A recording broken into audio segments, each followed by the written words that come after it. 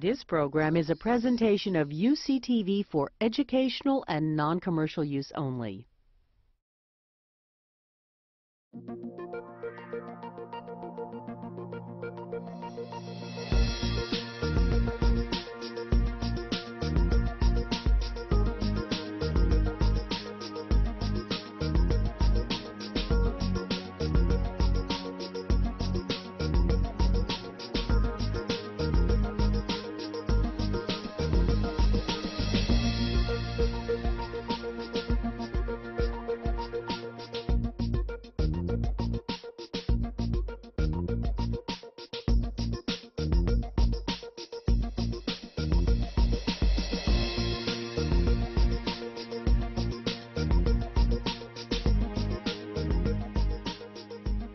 So one thing that you figure out pretty quickly in medical school is that the people who really teach you about the diseases are the patients. And assuming the same applies to many medical school, let's begin our discussion of Alzheimer's disease with the case history of Miss A.D. She's a 51-year-old homemaker, and she's suffering from progressive memory impairment. And though memory impairment is her main problem, she also has a host of psychiatric symptoms. She's developed paranoid delusions, she's agitated, her sleep is disrupted, and occasionally she engages in hoarding. And this has prompted neurologic evaluation. And the neurologist who sees her notes that she is disoriented to time and place, that she has extremely poor memory for personal events, really can't remember things even a few minutes later. When he asks her very simple questions, her responses are tangential and at times completely incoherent. And clearly she sees that something is going on with her mind because she, as many patients do, repeatedly mutters during the examination, "I have lost myself." What I haven't told you yet is that this encounter took place in a hospital in Frankfurt 110 years ago. And the patient was Augusta Dieter, shown here, the first known patient with Alzheimer's disease, and the neurologist slash psychiatrist slash neuropathologist, physicians were true Renaissance men in those days, was Alice Alzheimer. And Alzheimer was incredibly intrigued by Augusta D. And what he called her disease of forgetting.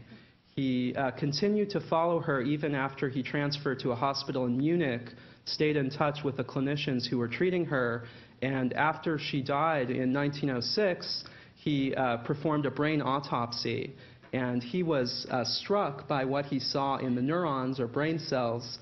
This is actually Alzheimer's own sketch, and these circular structures are the nuclei of the neurons, and these are the tangles that he saw in the neurons in her brain. So Alzheimer reported the first case of Alzheimer's disease in 1906 at a conference and published it a year later. And this is a more modern view of what Alzheimer probably saw when he looked under the microscope. This is a brain specimen from a patient with Alzheimer's disease, stained in a special way to demonstrate the two core features of the disease that Alzheimer described in his seminal paper. These round structures that you see here, they almost look like flowers with a dense central core, are called amyloid plaques. And we know now they're in the extracellular space, they're not in the cells, and we know that they're largely composed of a protein called amyloid beta that I'll refer to from now on as A beta. And these flame-shaped structures that you see here are the tangles that Alzheimer drew. They're actually in the neurons themselves. They're called neurofibrillary tangles, and we know now that they are composed largely of a protein called tau. So this was Alzheimer's disease of forgetting, and actually it's hard to believe now, but for much of the 20th century, this was a forgotten disease. It was considered a rare, obscure cause of dementia in young people, and it really wasn't until the 1970s that people put together that, in fact, the majority of people who developed dementia in late life had the same pathologic changes in their brain that Alzheimer had described at the turn of the century. And of course, now we know that not only is Alzheimer's disease the most common cause of dementia, but it's an incredibly common disease. And in fact, in the year 2011, Alzheimer's disease has us on the verge of a public health crisis.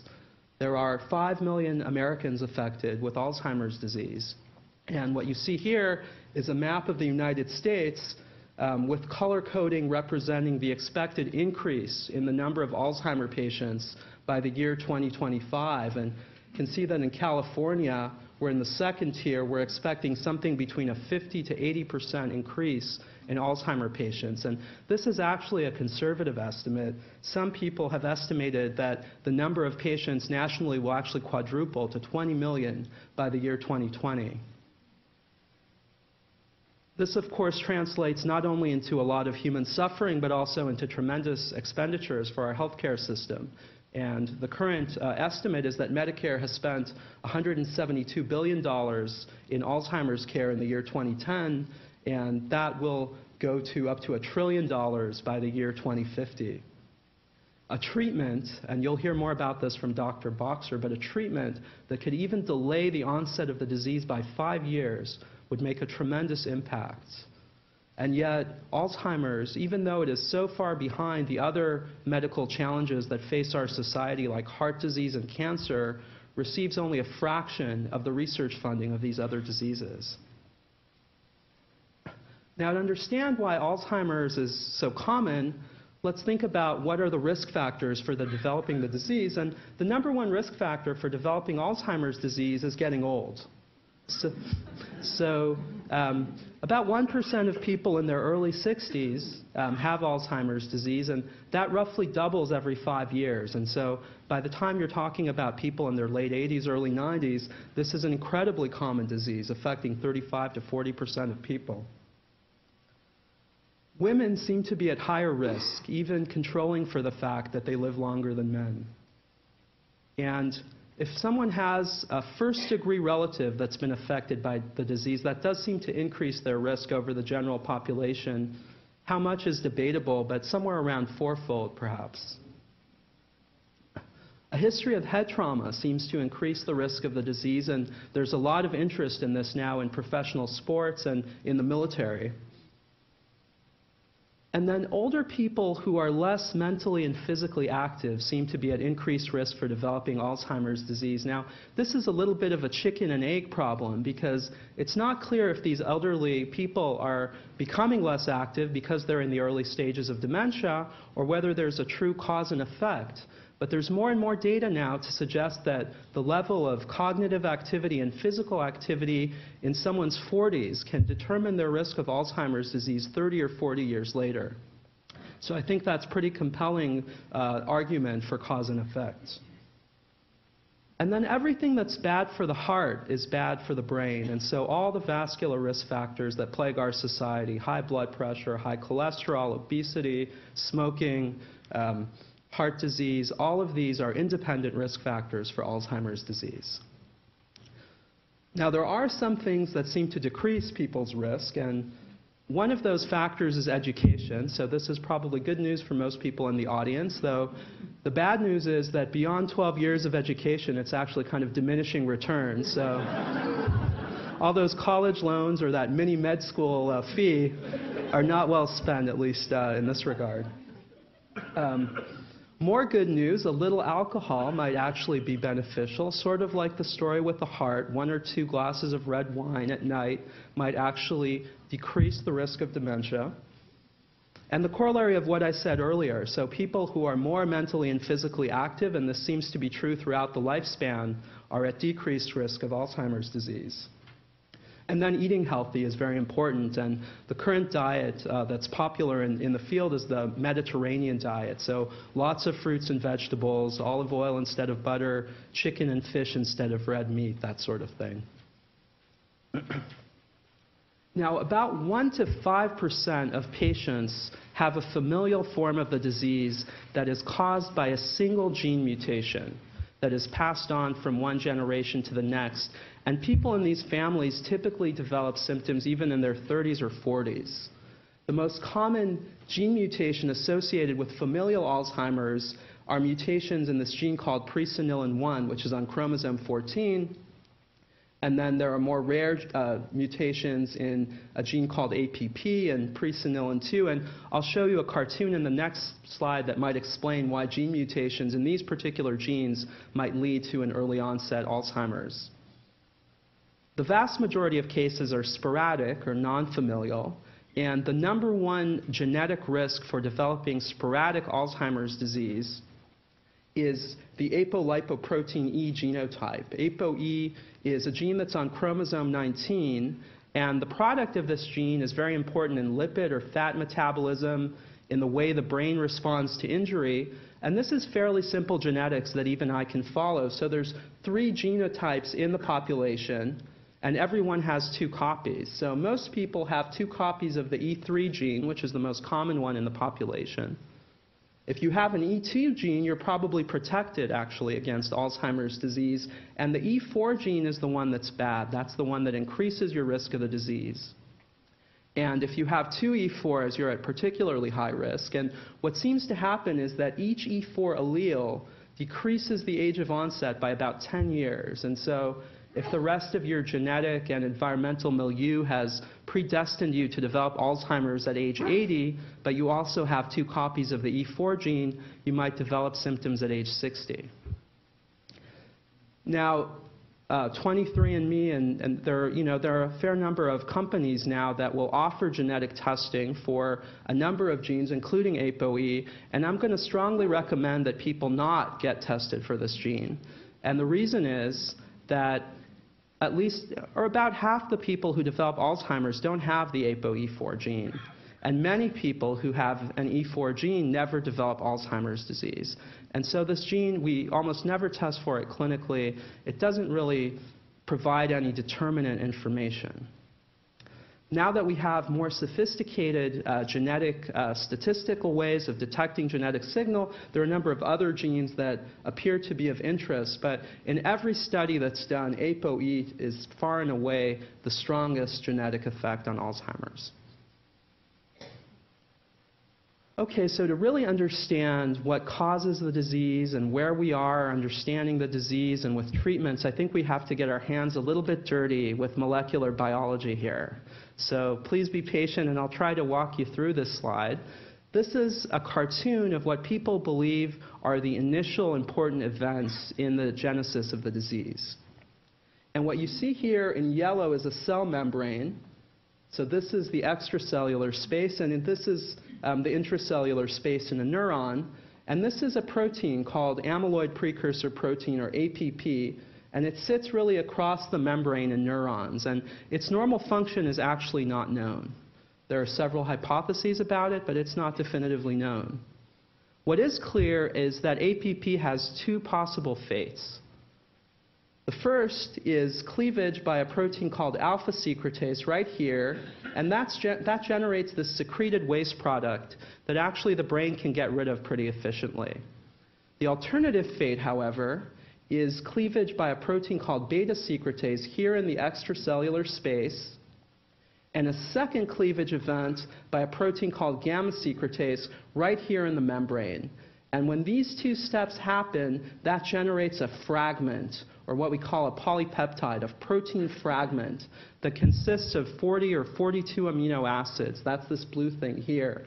Amino acids are the building blocks of proteins, and especially the 42 amino acid version of A-beta tends to be sticky.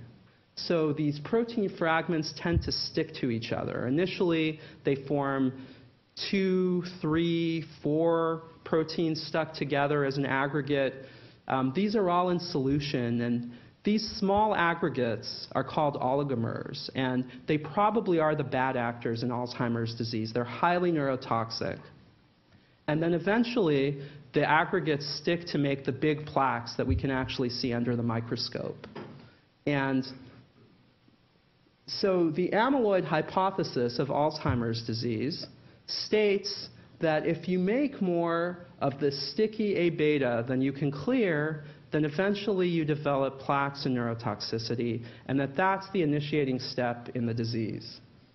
Now, I've told you that all the genes in humans that cause Alzheimer's disease are mutations either in this APP gene or in presenilin, which is part of the gamma secretase complex that performs the second cleavage step. So you can immediately imagine how mutations that increase the tendency to form the sticky fragment would lead to early aggregation, early plaques, and familial Alzheimer's disease at a young age. So the amyloid hypothesis has gotten a lot of bad press recently, but it's still, I think, the most viable theory for what causes Alzheimer's disease. And the reason it's viable is that there really are a lot of data to support it. So the first piece of evidence is that these aggregates of A-beta are highly toxic to neurons, to glia, the supporting cells in the nervous system. These A-beta aggregates do bad things to synapses or the connections between the neurons. Also, all the mutations that cause familial Alzheimer's disease are mutations either in the amyloid precursor protein or in the presenilin protein that cleaves APP to form these A-beta fragments. And in fact, if you express these gene mutations in mice, the mice develop plaques and memory problems. They get Mouseheimer's disease. That's not my invention, so I won't take credit for that. Furthermore, people who have 3 copies of the APP gene, people who have Down syndrome, they have 3 copies of chromosome 21, and APP is on chromosome 21, develop Alzheimer's disease in their 40s. And even genes that modify the risk of sporadic Alzheimer's disease, like ApoE and the other genes, all of these genes are involved in the amyloid cascade. So the genetic data to support amyloid as an important factor in Alzheimer's disease are really overwhelming. But remember that when I showed you Alzheimer's first drawings, he was actually more impressed by the tangles than the plaques. The tangles consist of a protein called tau, and unlike APP, whose normal function is not known, we actually understand what tau does in the neuron, and it serves a very important role. Tau, shown here, binds to microtubules. And microtubules are a critical part of the cell's cytoskeleton, the skeleton of the cell. You can see here a neuron, and here its microtubules. It gives the cell structure, and more critically, these are the highways through which nutrients, proteins, genes, DNA, RNA are transported from the cell body and nucleus here down into the presynaptic terminal here. And if you think about these very long nerve processes in the nervous system, the cell is critically dependent on this highway system. Now, tau binds to these microtubules and it stabilizes them. What happens in Alzheimer's disease is that tau becomes biochemically modified. What you see here, these T's and S's, represent sites on tau where a phosphate atom can be added or deleted. And in Alzheimer's disease, lots of phosphates are added to tau. It becomes what we call hyperphosphorylated. And as a result, it disassembles from the microtubules, and the microtubules become unstable. This is like closing down the Bay Bridge. This is really bad news for the cell. You can't transport things down to the synaptic terminal. And so there are people who believe that tau is really the critical protein in Alzheimer's disease. Tau serves an important role, which is lost in Alzheimer's disease. And when it disassembles from the microtubules, tau begins to aggregate, eventually into the tangles, but just like beta amyloid, initially into these small aggregates. And these aggregates are highly neurotoxic. Furthermore, the clinical symptoms of the disease correlate much better with the tangles than they do with the plaques. Even if you take an Alzheimer's mouse model,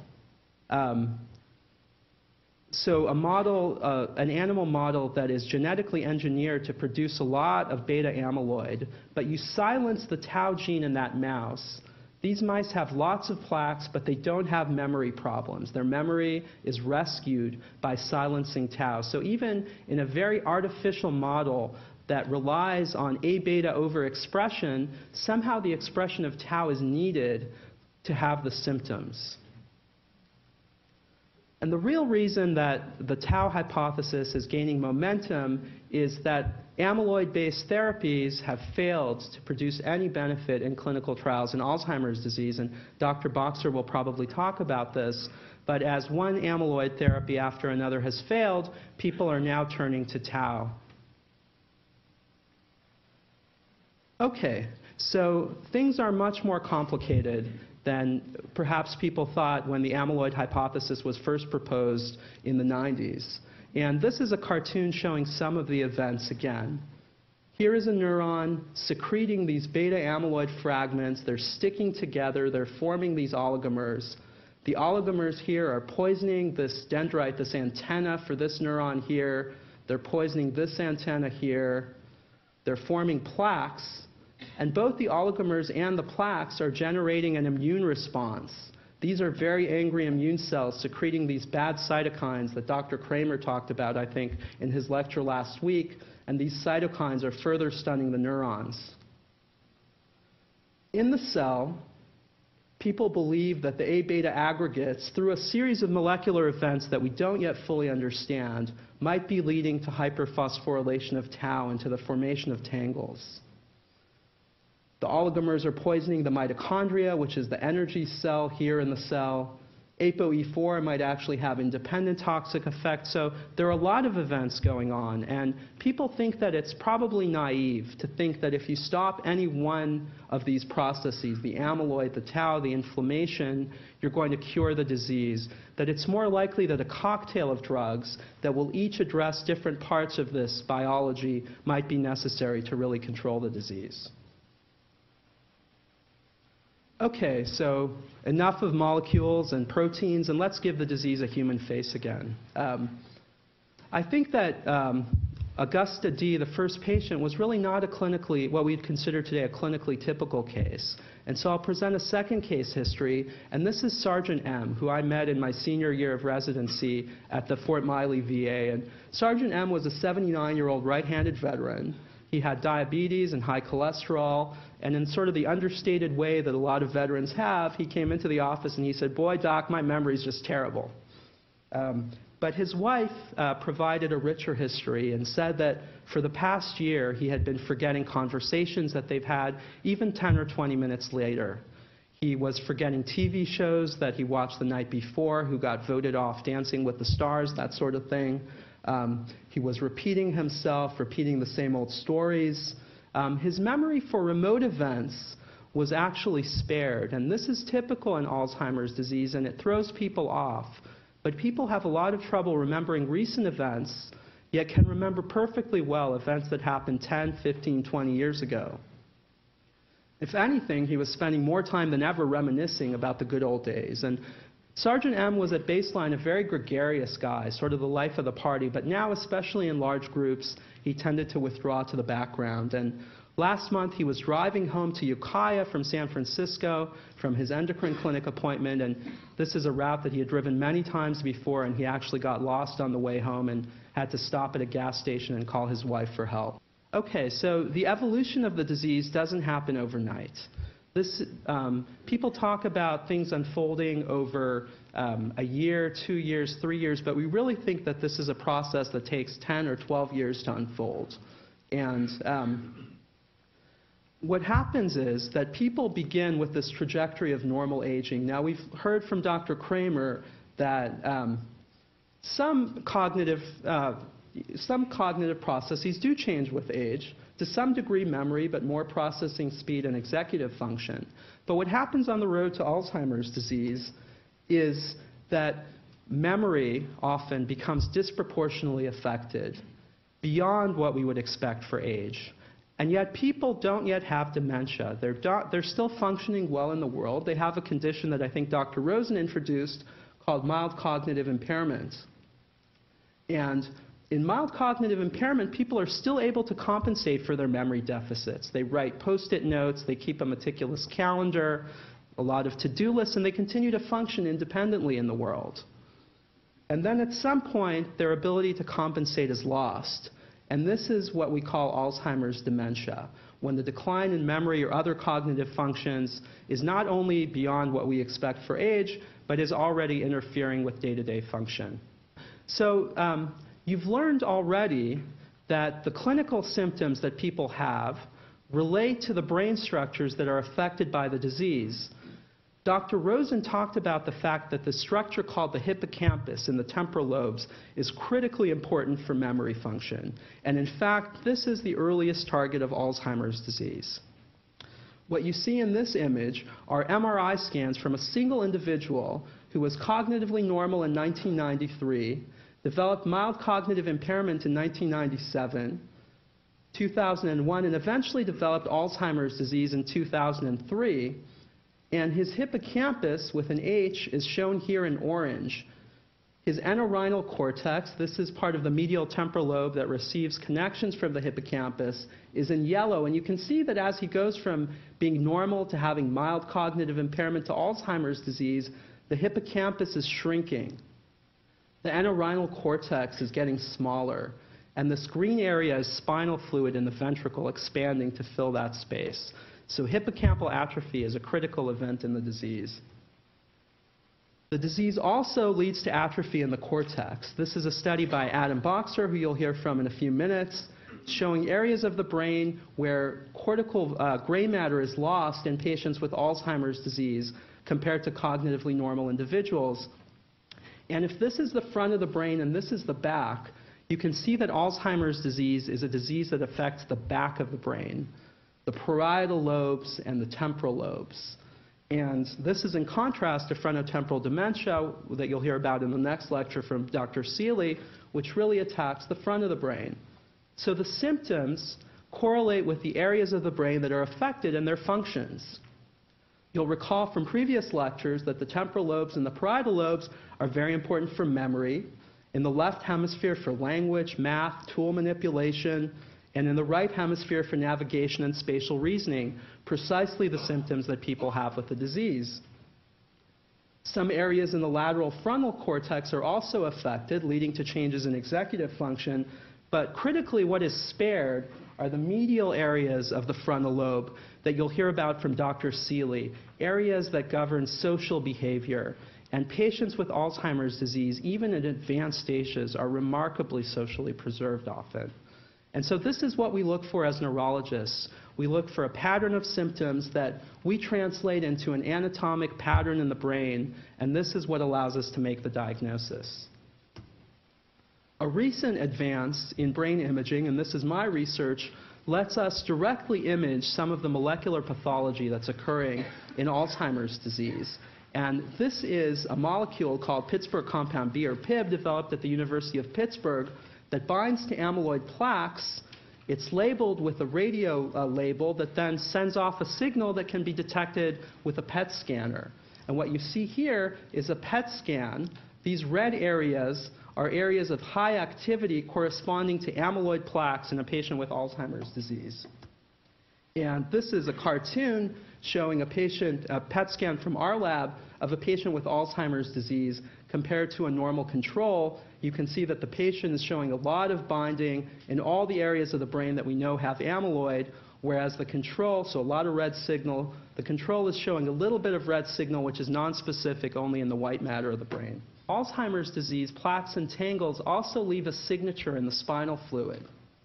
So you'll recall that the spinal fluid is floating in the ventricles in the brain, and it's connected to the spinal fluid around the spine. And with this infamous procedure that doctors perform called a lumbar puncture, a spinal tap, we can actually put a needle in this space for anesthesia or to get fluid. And in Alzheimer's, we see a change in the spinal fluid. We see a decrease in the levels of amyloid beta and an increase in the levels of total and phosphorylated tau. And if we translate that into a ratio, we can actually discriminate Alzheimer's patients from controls with very high accuracy. So this is another recent development, the ability to detect the pathology in live patients. So thanks to imaging, we can now image that plaques in live patients or live volunteers. These are three cognitively normal individuals in their 70s. With the PIB scan or amyloid scan, and this individual isn't showing any red signal, but this individual is already just starting to show a little bit of yellow. And this individual, even though they're cognitively normal, is showing a lot of red signal, showing an amyloid burden that is actually similar to this patient with Alzheimer's disease. So we can actually detect the pathology in asymptomatic people, but is it having an effect on the brain? And the short answer is yes. At a group level, people who have amyloid signal in their brain, even without symptoms, are showing shrinkage of the hippocampus, shrinkage of the cortex in exactly the areas that we know are affected by Alzheimer's disease. So thanks to these biomarkers and large collaborative studies that are now occurring around the world, we can begin to see the events of Alzheimer's disease unfold in patients during life and understand the disease much better. And this is a current model for what we think is going on in the disease.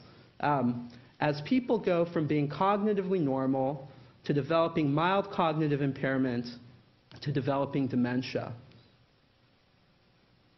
This red curve indicates what most people think is the initiating event in Alzheimer's disease, which is the accumulation of beta amyloid. And you'll see that most of this accumulation is occurring while people are still cognitively normal, before they even have mild symptoms. And this can be detected with a PET scan or with spinal fluid. The next event is dysfunction of the neurons, which mediated by tau, and this translates into increases in tau levels in the spinal fluid and decreases in metabolism of the brain that can be measured with another imaging scan called an FDG scan. This is this blue curve here, and again, a lot of the action is going on before people have any symptoms at all. We can start to detect atrophy of the hippocampus and other cortical structures while people are cognitively normal, but this really takes off as people develop increasing symptoms. And only at the end do people actually develop memory loss and other symptoms of the disease. And even later, do those symptoms actually lead to functional decline and impact day-to-day life. So right now, we are diagnosing Alzheimer's disease here, but all the action is going on here. And so we're missing a tremendous opportunity to intervene with all of these biological events by making the diagnosis so late.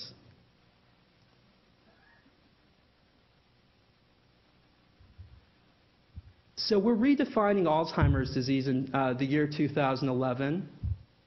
And the redefinition is as follows. We recognize that the molecular events in the brain that I've told you about are probably occurring 10 or 15 years before people have even the earliest symptoms. That suggests, that's a little bit depressing, okay, but it also suggests that there's this huge window of time with which we can intervene with biologically specific treatments before brain atrophy has occurred, before all this destruction has occurred.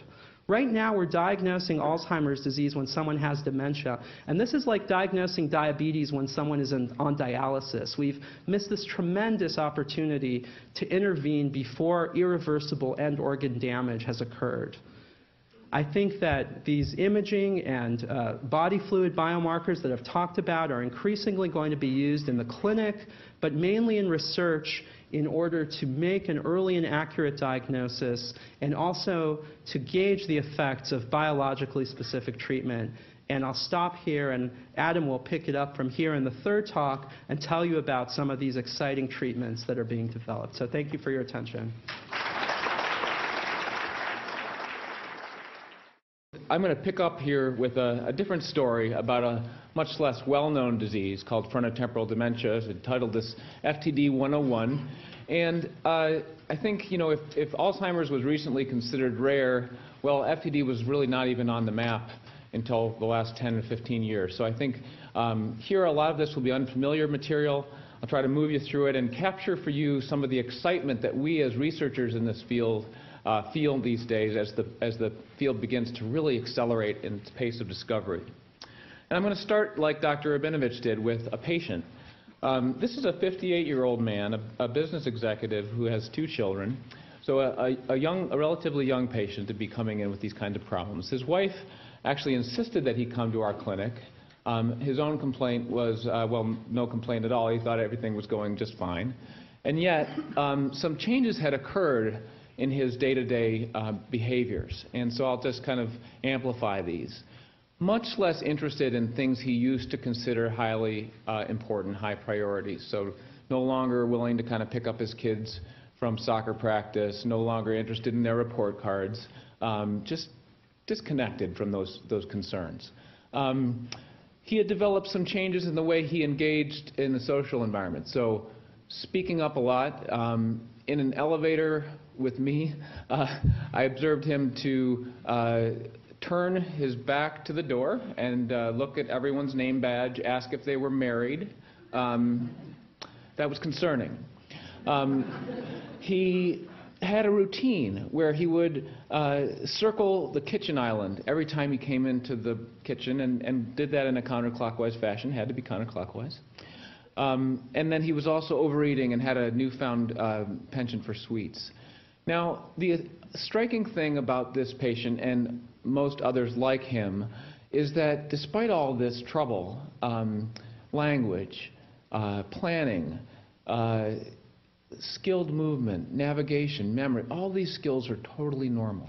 And yet, day to day, he just cannot hold down a job, and his life is falling apart, his marriage is threatened. And this is really, I think, my mental prototype for a patient with frontotemporal dementia. Now, oftentimes these patients are misdiagnosed early on. This is thought to be a midlife crisis, or maybe a little depression, some kind of a psychiatric illness. But I'm going to convince you that this is not the case. This is the reflection of a very specific kind of degeneration in the brain. Frontotemporal dementia is not as common as Alzheimer's disease, but it is a common illness in patients who have an early age of onset, so who have symptoms of dementia occurring before age 65. FTD is probably just as common as Alzheimer's disease, if not more common, in that age group. So we think it's a very important cause of dementia, in part because there are so many productive years ahead of these people. These are people with families who have jobs, very active, vital members of society, and yet, you know, here they are at age of 40, 50, 60, median age of onset right about 58 years of age for FTD. The other thing to note about FTD is that we don't know how common it is in patients over 70. We think a lot of these patients, when they present at an older age, are misdiagnosed as Alzheimer's disease. You can kind of get a feeling for what's going on in a field by doing a simple experiment where you type in some keywords into the PubMed search engine and see what you get back over a period of time. And that's what Dr. Miller did here in a slide that I borrowed.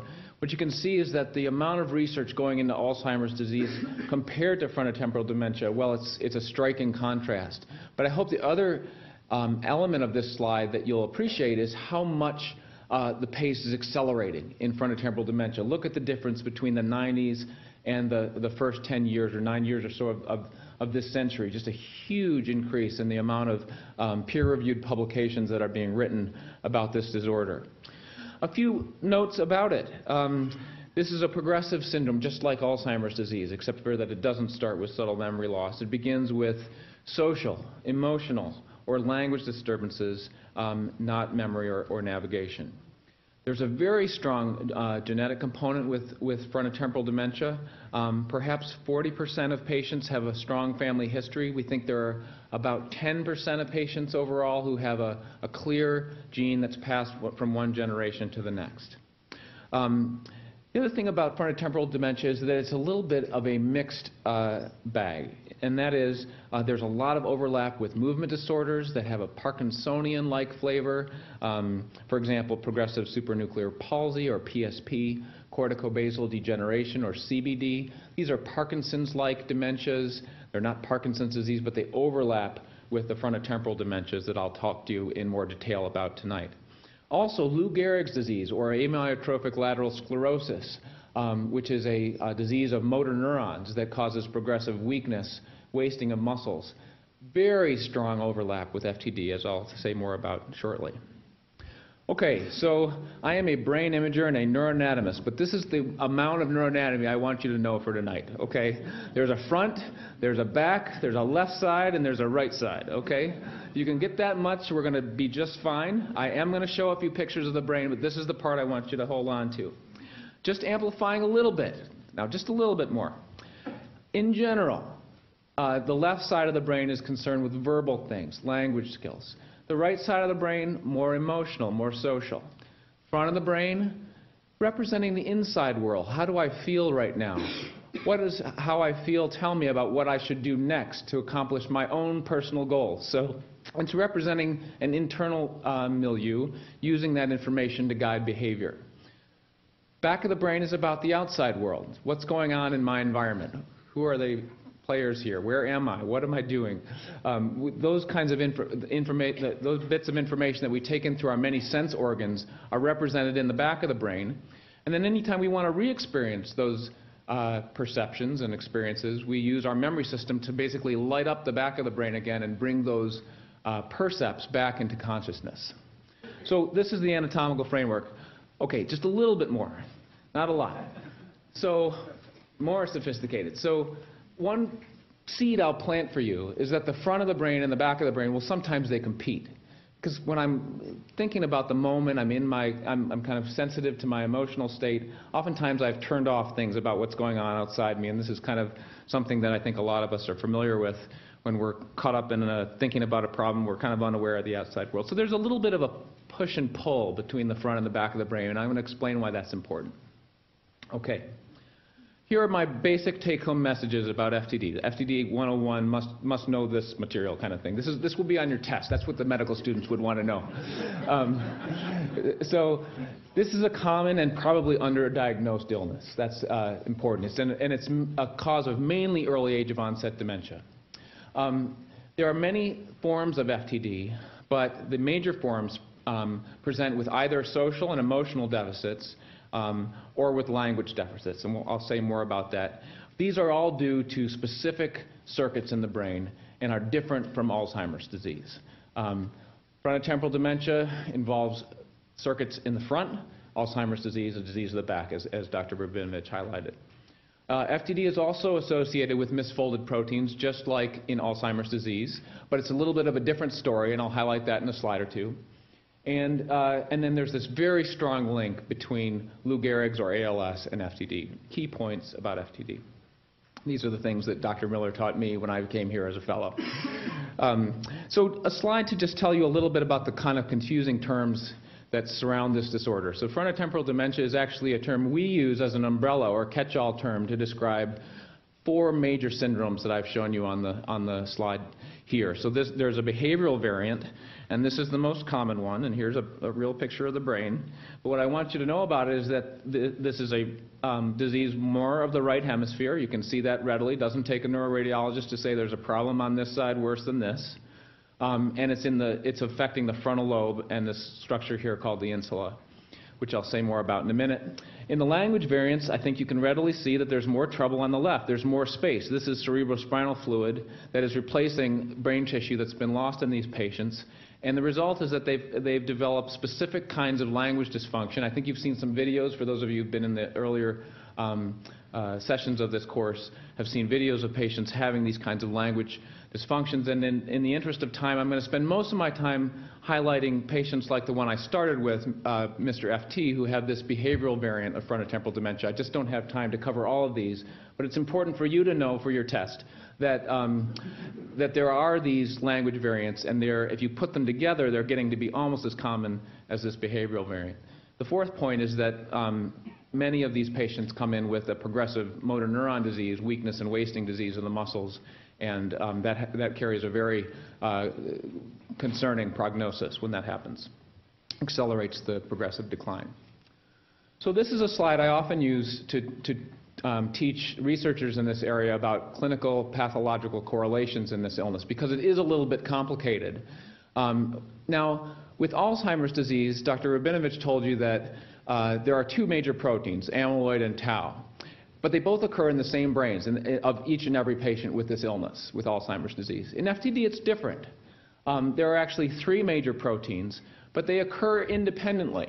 So a patient who has frontotemporal dementia, one of these syndromes, will most often have frontotemporal lobar degeneration, a term we use to describe what we find with the microscope at post-mortem analysis. And usually, those patients have one of these 3 different proteins aggregating, sticking to each other inside nerve cells that's causing those nerve cells to dysfunction and then ultimately die. But it's one or the other, not a combination.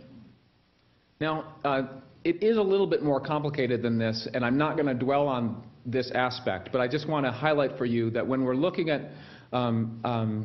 these materials under a microscope and trying to make an autopsy diagnosis of frontotemporal lobar degeneration, we're actually considering a host of different subtypes within each of these major protein classes that are each a little bit different, and so this adds richness and complexity to what we're looking for. When we go about guessing what a patient will have at an autopsy, when we're seeing them for the first time in our clinic, this is what we're facing. It's a challenge for us. And in the talk about molecular biomarkers and molecular imaging, you can see where there's a real application here if we could harness the right strategy. When we see a patient with behavioral variant of frontotemporal dementia, we don't know whether it will be tau, whether the orange color, whether it will be TDP, the blue, or whether it will be this FUS protein, the green. So we don't have ways yet of making these predictions accurately for behavioral variant frontotemporal dementia, but we do know that it's likely not to be Alzheimer's disease. It's likely to be frontotemporal lobar degeneration. And for some of the other disorders, you can see we do a little bit better. I'm not going to spend a lot of time talking about the nitty-gritty in the biology. You heard a lot about tau from Dr. Rabinovich. It's the same tau protein that's involved in microtubules that dysfunctions in Alzheimer's disease. Interestingly, when you have a mutation in the tau gene on chromosome 17, you don't get Alzheimer's disease, you get FTD. So some of the patients with FTD definitely very strongly linked to dysfunction and toxic aggregation of the tau protein. But about half of patients with FTD have dysfunction in a different protein called TDP-43, shortened here to TDP. And the important thing to know about that protein is that it's the exact same protein that's sticking and aggregating in nerve cells in ALS, or Lou Gehrig's disease. So even at the molecular protein level, FTD and ALS very strongly linked. Interestingly enough, this rare form of FTLD, less than 5 or 10%, who have inclusions of this protein called FUS, well, FUS was actually discovered first through genetic studies of ALS. So again, another link at the molecular genetic level to ALS. Okay, so I'm going to show you a picture now of a postmortem specimen from a patient who died of frontotemporal lobar degeneration with tau inclusions. And this is a patient who had a disease called Pick's disease, which many of you may have heard that term before. Pick's disease is now used to refer to a specific neuropathology, a cause of frontotemporal dementia. But for a long time, Pick's disease was a term used to refer to this entire class of disorders because Arnold Pick described these illnesses clinically at the turn of the last century.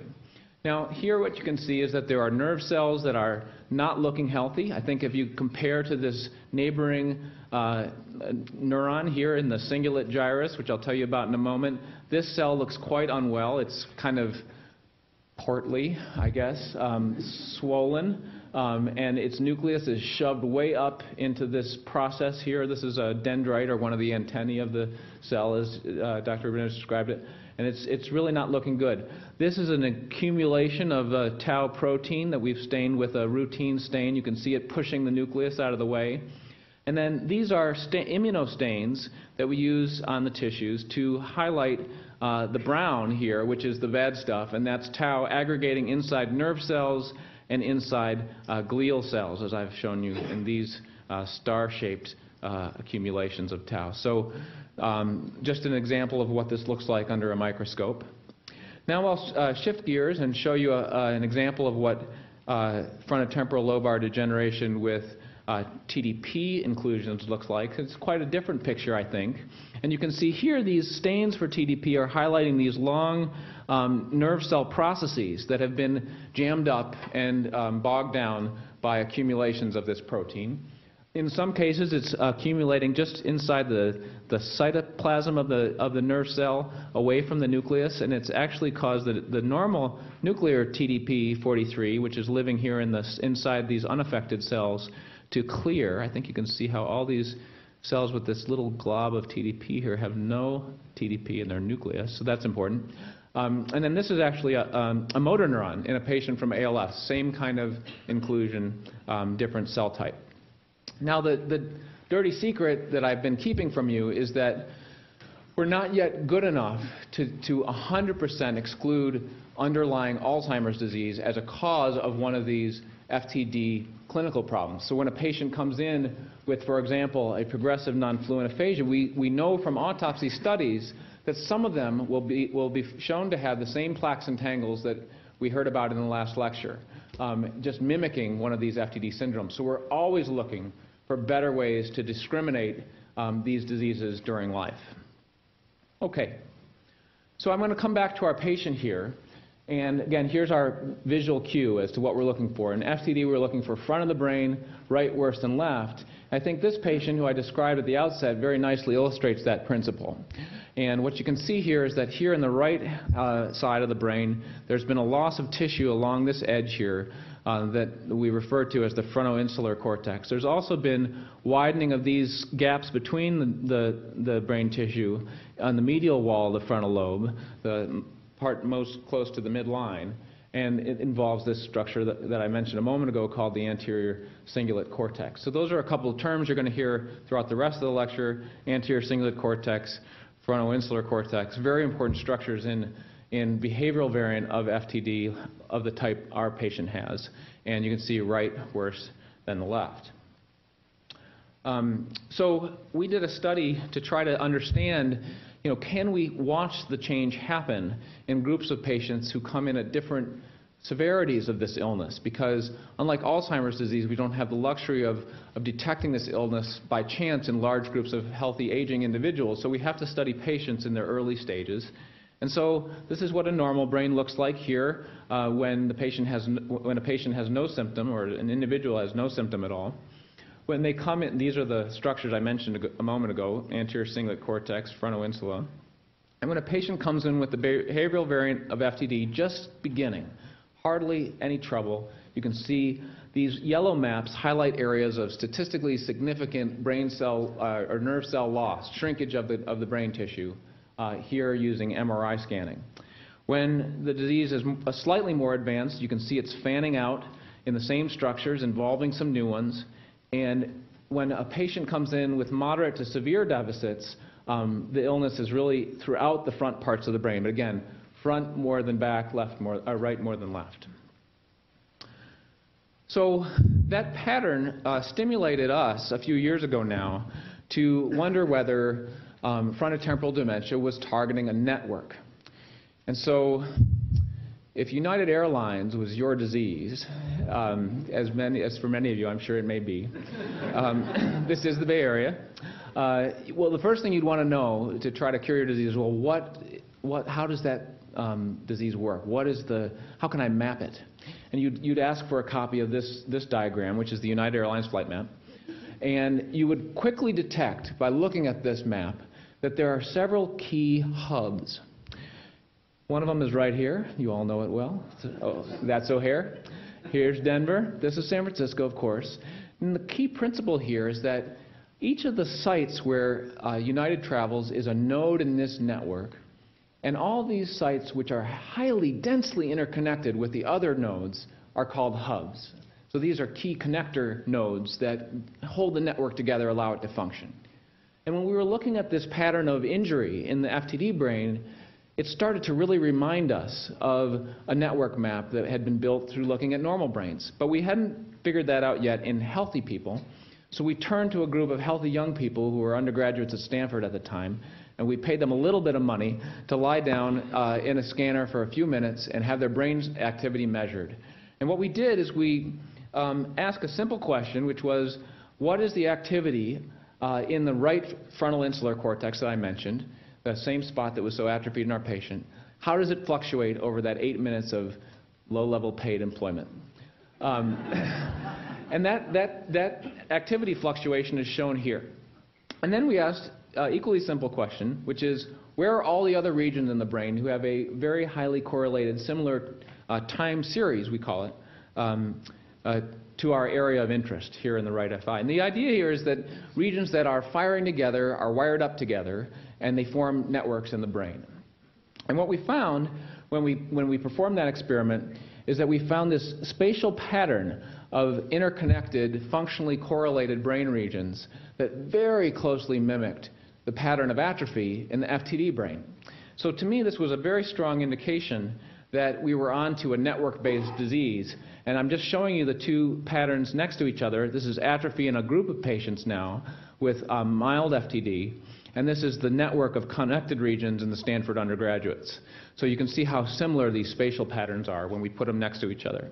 And then we took this further and asked whether this also applied to Alzheimer's disease and the language variants of FTD. So these are, again, regions of brain tissue loss mapped with MRI scanning, and this is areas of atrophy. And then we asked about the right FI. I showed you that data. And then we took these other peaks of atrophy in these different clinical problems and asked the Stanford data, the undergraduate data in the healthy brain, to tell us whether there were networks corresponding to these other diseases, and sure enough, there were. So I'm going to focus my comments for the next few slides on these two networks because these are the two diseases we're talking about today. And again, they help remind us about this cartoon guide to our anatomical model, which is that AD affects the back, FTD affects the front, and the two systems kind of compete with each other. And so what we did in an experiment published last year is we actually asked whether if we looked at the affected networks in FTD, would they actually be better than normal in Alzheimer's disease, and vice versa? Because we figured if they're really in competition, then when you injure one, the other one ought to get better, and you injure the other, the one ought to get better. So this is what the data look like. Here, this is the frontal network that we call the salience network, because it responds to those emotionally significant moments I mentioned. And it's got all these blue-colored reductions in the FTD patients compared to controls. This posterior network involved in memory has these blue-colored reductions compared to controls. When you look at the flip-flop, when you look at regions where the Alzheimer patients are actually doing better than the controls, well, there are all these regions in the front of the brain, and the FTD patients are actually doing better in all these regions in the back of the brain. So this supports this sort of competing networks idea. And the good news for us about this from a clinical standpoint is that it means that the two patient groups are actually even more different from each other than either of them is from a healthy population. So that was great because what we wanted to do is to see if we could use this kind of network approach to distinguish between these patients during life. And sure enough, when we kind of put a bar through here showing the separation, the difference between the two networks is actually the best predictor of which group you belong to. So these are the Alzheimer patients up here, and they have very low DMN connectivity, this posterior back of the brain network, and high activity and connectivity in the front of the brain. So the difference gives them a high score, whereas the FTD patients have a low score and the controls are kind of in the middle. So we're hopeful that this approach will continue to bear fruit as we look for distinguishing biomarkers. The other thing we hope for is that the network mapping approach will allow us to follow disease progression. So here what I'm showing you is the correlation between regions within this frontal network called the salience network and the severity of symptoms in FTD. So the severity is going along the x-axis, connectivity in this right frontoinsular area on the Y, and you can see there's a very strong correlation there. Interestingly enough, the back of the brain, the worse the patient gets, the hotter it gets. So it gets more and more revved up, and we think this could be really important and interesting to follow up on. But what I really hope is that it'll allow us to sort of have a dynamic marker for treatment response so that when we do get into clinical trials for FTD, and Dr. Boxer will talk about this, we'll have a measure we can use. Okay, this is just briefly a study using a different kind of MR imaging technique called perfusion imaging, which found basically very similar findings to what we found using the connectivity mapping. This is a different group, different patients, same finding, reassuring for sure. So if you were trying to solve the United Airlines problem and dig deeper into what was causing this network, this particular one, to break down, of course you would want to look in the hubs. Right? And so you'd probably start right there. And this is what it looks like. This is O'Hare Airport, the kind of road map. And you'd be digging around and you'd be wondering if it's that funky neon walkway that's causing stuff to break down. You'd be thinking about the moving parts within that hub that make it go. so that you would be able to understand what makes the whole network get into trouble when it does. And so these are the hubs in FTD. I'm not going to elaborate on this slide, but I'm going to say that a lot of research supports these being the hubs. And we've been digging deep into these guys because they're just so interesting.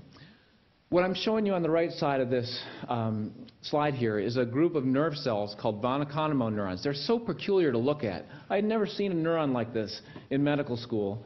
And then when I got here to UCSF and started looking into this disease a little bit more, I learned about this peculiar looking group of cells and found out that, interestingly enough, they were only found in these areas that are affected in FTD. So we started really digging into this. And I'm just going to kind of try to tickle your imagination here and just scrape to the surface of the work we've been doing on this by saying that there's some really interesting features about these cells. One of them is that they're not ubiquitous in the animal kingdom. They're found in these extremely large brain species. So apes and humans, cetaceans, which is a term used to refer to whales and dolphins, and then elephants, both the African and the Indian elephant, have these cells. These are the brains of those species, really remarkable brains. Put ours to shame for sure. We should all bear that in mind. Those are the only species known so far to have these kinds of nerve cells. When we look at them in patients who've died of FTD, what we find is that they correlate remarkably well with the severity of the atrophy in that disease and the severity of the clinical symptoms. So that's what's shown here in blue. The right-sided loss of these nerve cells is very highly correlated and better correlated than the left with the severity of the clinical symptoms. And when we look at the behavioral symptoms, we see a similar correlation where, again, the right-sided nerve cell loss correlates best with the severity of the behavioral symptoms that the patient showed during life. The tau protein aggregates in this fashion in these cells. You can kind of get an image of why a cell looking like this wouldn't work well. The brown is misfolded, sticky tau clogging up these von Economo cells. And the TDP43 protein has a similar pattern where it is sticking together inside the cytosol. And again, you can see there's none left in the nucleus where it's supposed to be, like in this healthy von Economo neuron here. Brown is good, blue is bad in that scenario. In the cytosol, brown is bad and blue would be better, but not enough of it here because it's all crowded out by the brown. So I hope that little taste convinces you that we're starting to get a handle on what this disease is all about from an anatomical standpoint. We think that this key hub, the O'Hare of FTD, is part of the breakdown, and we're looking more and more closely at that issue because we hope that if we kind of build a more comprehensive model of how the disease works, we'll be able to direct treatments toward many of these different molecules and nerve cell types and try to restore function to these patients dealing with this devastating illness. So I'm going to stop there and thank you for your attention.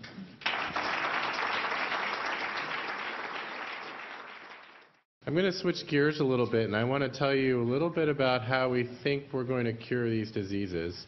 I may be the eternal optimist, but I think that through the studies that my colleagues such as Dr. Rabinovich and Dr. Shilly are doing, we're really learning a lot about Alzheimer's disease and frontotemporal dementia, and we're identifying those key network nodes where we may be able to intervene and actually make people better, or at least slow the course of these diseases to the point where they may not be such a big problem.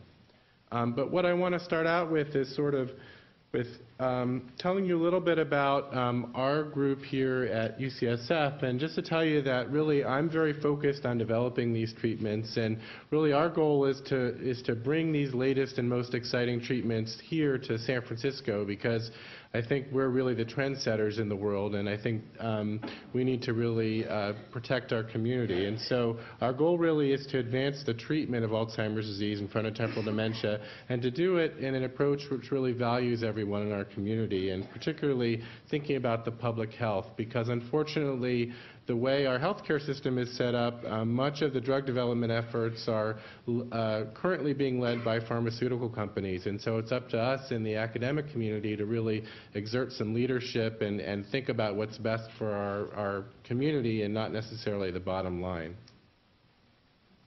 So I think you've heard quite a bit about this already from Dr. Rosen in a past lecture, and also from Dr. Rabinovich, and I just want to give you a little bit of my view of what determines brain function. And so I think I'm going to primarily talk about Alzheimer's disease because most of our treatment efforts are really focused on Alzheimer's disease.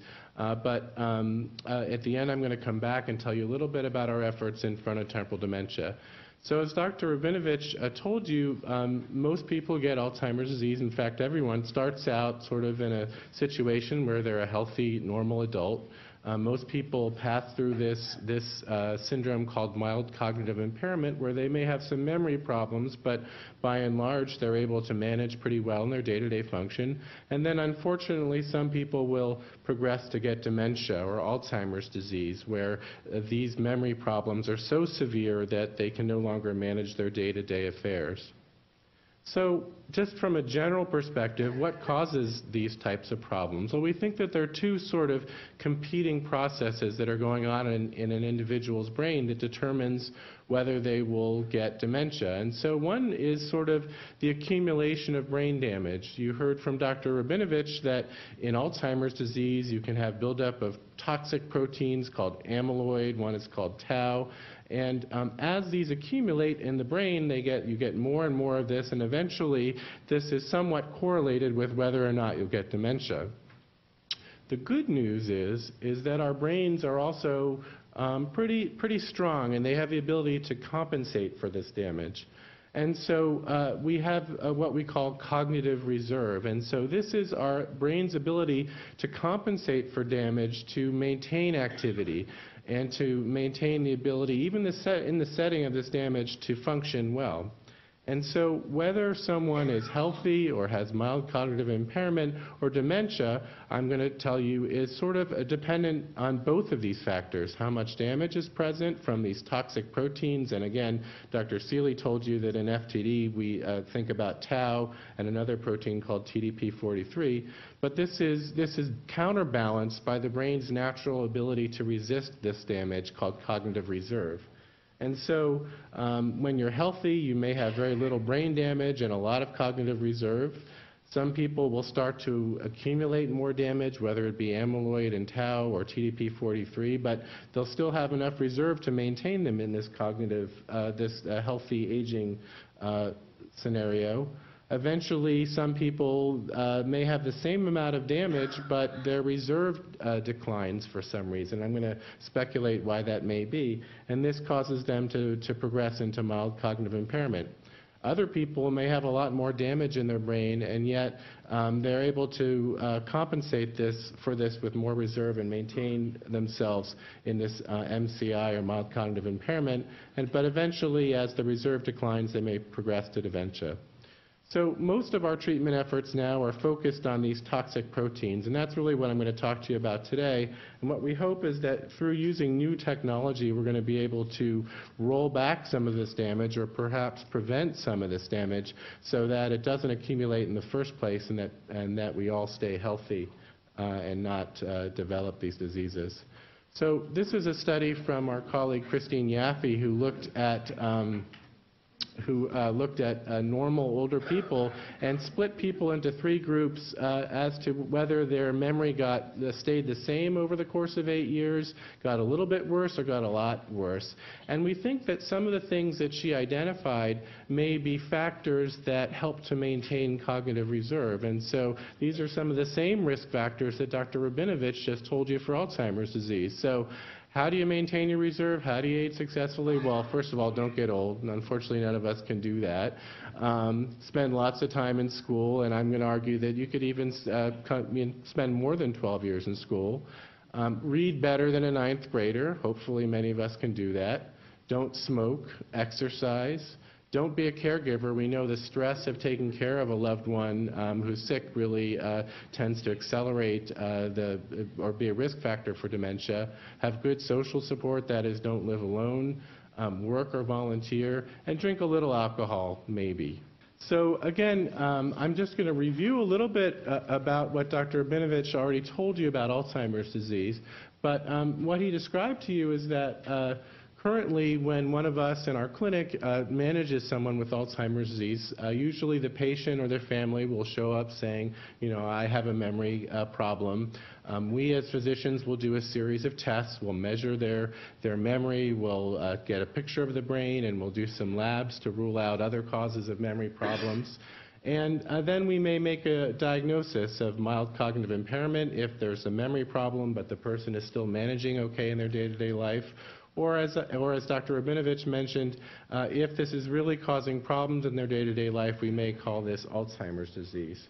Well, what can we do about this? Well, actually, even though we don't have great treatments right now, there are quite a few things that we can do to manage Alzheimer's disease and actually improve quality of life. So first of all, we mentioned exercise. There's quite a bit of evidence that exercise really helps with behavior, helps with well-being in Alzheimer's disease, and we think this is something that's helpful not just to people who are getting older, but people with memory problems. Dr. Rabinovich mentioned that what's bad for your heart is bad for your brain, and so we try to minimize risk factors like diabetes, high blood pressure, other things like that. We also know that when you have a memory problem, there are other drugs that can get in the way of your brain function. So certain things like medications for bladder control and things like that can actually make memory worse. And so if we remove these, sometimes we see that people's memory will get better. We know that Alzheimer's disease is associated with depression in many people, and although, again, we don't have a great treatment for Alzheimer's disease, we can treat depression pretty well, and so this is another way that we can really improve quality of life and allow people with memory problems to do much better. It's important that also we take care of the loved ones of someone who has a memory problem, and so we focus a lot on caregivers because you can't, your loved one can't get help if you yourself are not doing so well. So finally, what I'm going to tell you a little bit more about now are some of the medications we use to treat memory problems right now, and they fall into two classes. One's called acetylcholinesterase inhibitors, and the other one is called memantine.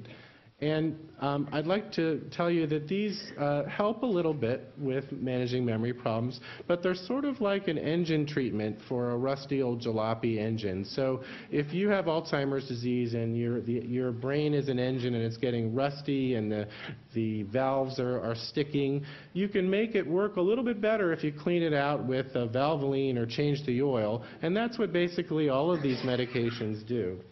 And so the first three, donepezil, rivastigmine, galantamine, you may recognize the trade names, all boost a chemical called acetylcholine in the brain. And basically, although the drug companies will tell you one is better than the other, they all work about equally.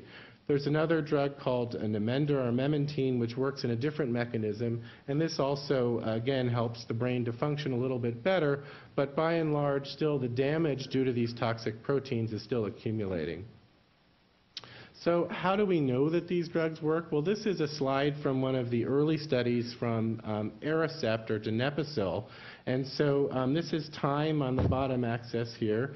So over the course of 24 weeks, people with Alzheimer's disease either got a sugar pill or placebo. And those people, this is a memory test on the y-axis here, by and large their memory declined over 24 weeks, but when they got the drug donepezil, it actually initially got a little bit better and then it stayed more stable over time. And so this really does help a little bit, but we know that it probably isn't treating the underlying problem, and we know this for two reasons. Number one, if we follow people longer, what we see is that the people who got these drugs eventually begin to decline at the same rate as the people who got the placebo. And so the damage is just accumulating even though the engine is running a little bit more efficiently. The other thing we know is that if we acutely stop medicines like this, that the people who are getting the medicine will quickly decline down to the level of the people who didn't get the medicine. And so again, we think we're not really treating the underlying problem, we're just making the brain work a little bit more efficiently.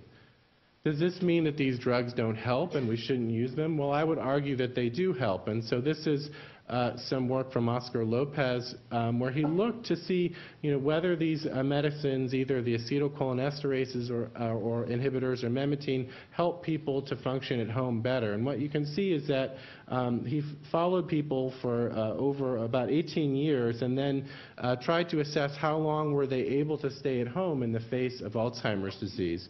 And what you can see in the black here is that people who didn't take any of these medicines had to go into a nursing home a lot more quickly than people who took either one of these cholinesterase inhibitors like Aricept, or, and if they took memantine in addition, there was an added benefit, and so they could stay at home even longer. So we think that although these medicines that we have available aren't perfect, they're not treating the underlying damage of Alzheimer's disease, they do help a bit, and they're useful for our patients.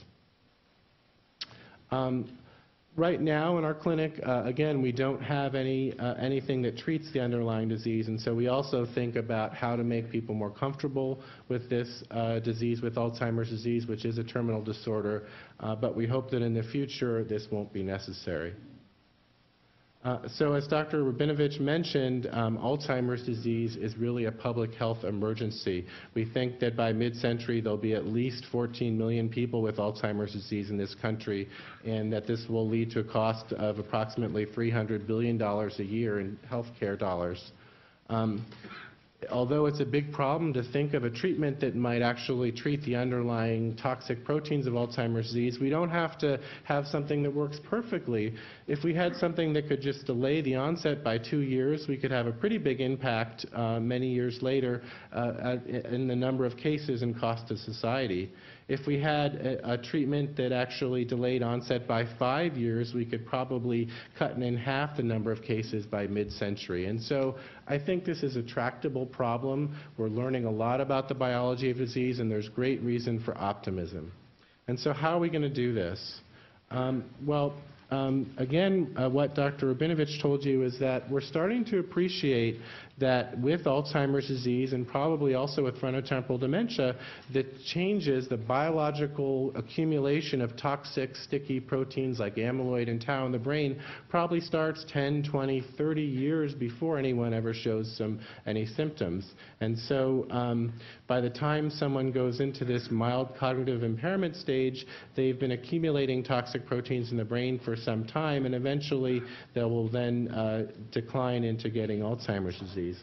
Well, what we think we're going to be able to do with technologies such as the brain scans that Dr. Rabinovich showed is that we'll be able to detect people before they have any symptoms, but when they're starting to have some of the toxic proteins build up, and then we'll have new types of treatments that we call disease-modifying treatments that can hopefully block the accumulation or hopefully even remove the accumulation of these toxic proteins so that we prevent people from declining into Alzheimer's disease or other forms of dementia. So just to remind you, I think you've seen this picture in a different way before. In Alzheimer's disease, there are these amyloid plaques and neurofibrillary tangles under the microscope, and the amyloid plaques are made of a protein called amyloid, and the neurofibrillary tangles are made of a protein called tau. And we're working on treatments that we hope will have effects on both of these types of protein. Dr. Rabinovich stole my joke, so I have a bone to pick with him. But actually, this wasn't Alzheimer's. Actually, will credit Dale Bredesen, one of our other colleagues, with this. But we've been able to develop new treatments for Alzheimer's disease and now more and more frontotemporal dementia because we can recapitulate the disease by introducing genes into mice. And we can create something called Mouseheimer's. And in fact, we can cure Mouseheimer's. We've been able to cure Mouseheimer's probably for about 10 years now. But really our challenge is to take our cures for Mouseheimer's and translate them into human cures. And this is what I'm really focused on. So again, this is a different view of one of the pictures that Dr. Rabinovich showed you. But this is sort of all of the different targets in a cell that we are developing treatments towards. These are the different molecules that we think we're going to be able to intervene and cure the underlying disease, hopefully one day. So again, this is a blown up picture of a cell. This is the cell membrane. This is the inside of the cell. This is the outside of the cell. Here, this is this amyloid precursor protein, and when it gets chopped up by these enzymes called secretases, it forms amyloid and amyloid plaques. We think that there are drugs, and actually there are drugs being developed to inhibit these enzymes. Some of these enzymes actually resemble the protease. You may have heard of HIV protease inhibitors, and we have drugs like this that block amyloid production. We also have vaccines and other immune mechanisms that we think may help to clear these sticky amyloid proteins out of the brain. And finally, we are starting to think more and more about this other protein called tau, which may in the long run be a better target for Alzheimer's drugs. Not only that, but as Dr. Seeley told you, about 50% of frontotemporal dementia is probably caused by tau abnormalities, and we think that these drugs may also help patients with frontotemporal dementia. And conversely, we think that testing the drugs in patients with frontotemporal dementia may be a quicker way to determine whether we can cure human dementia than by testing them in Alzheimer's disease. So I want to just focus on these two classes of drugs right now and tell you about a little of the progress that we've made here and elsewhere using these types of drugs. So probably the leading drug in clinical trials right now for Alzheimer's disease is an antibody.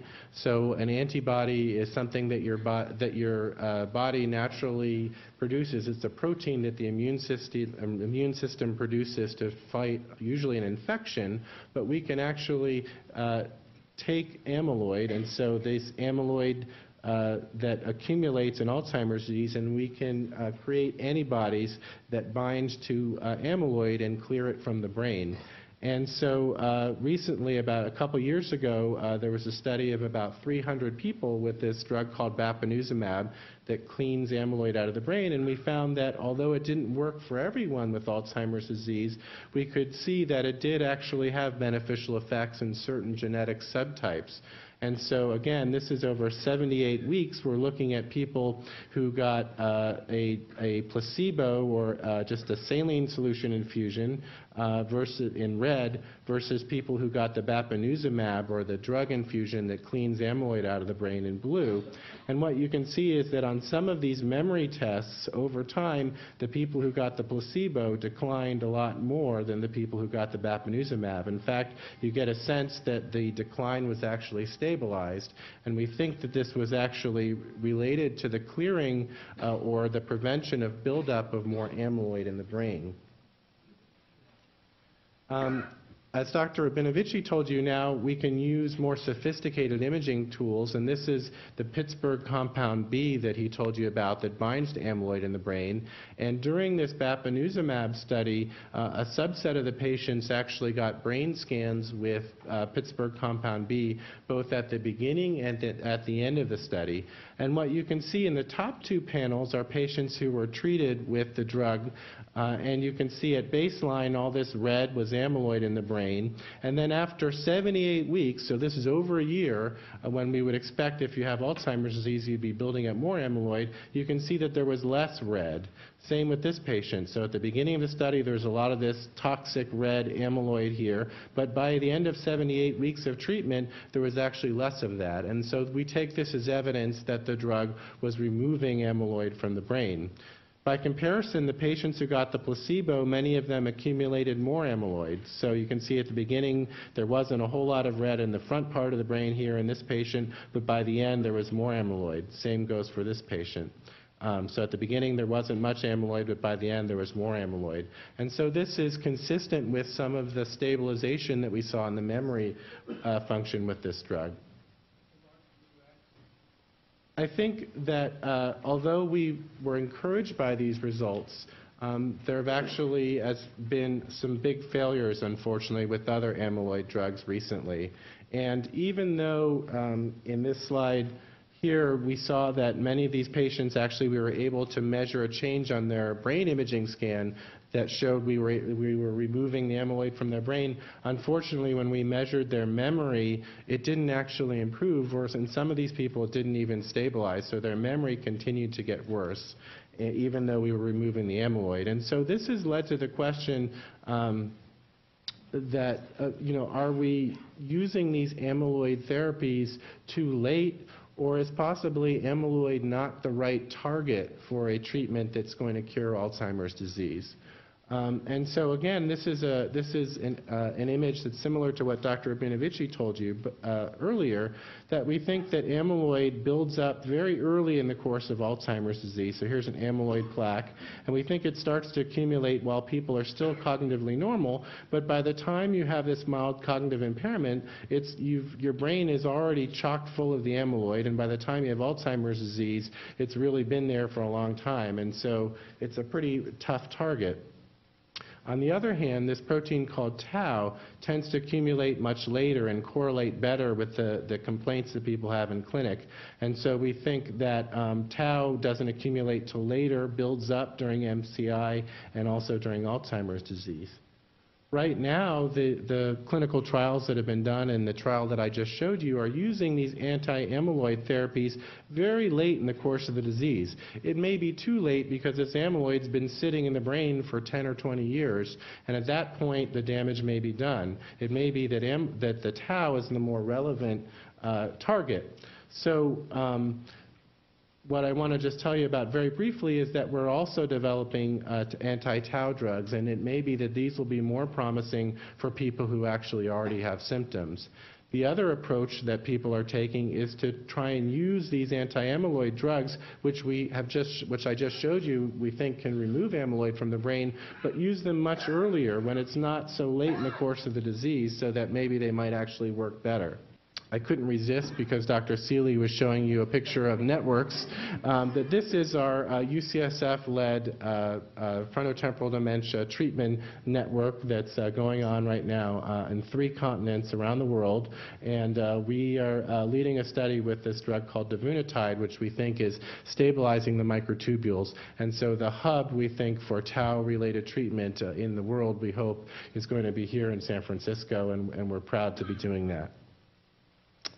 So we're also very active here with a variety of other treatment studies. Most of them are for Alzheimer's disease, but some are for frontotemporal dementia. I think we're going to see more and more frontotemporal dementia treatment studies in the future. These are some of the ones that are active. Just to bring this back full circle, I am eternally optimistic that very soon we're going to be much more successful at treating Alzheimer's disease, and we're going to do this by preventing Alzheimer's disease. So how is this going to work?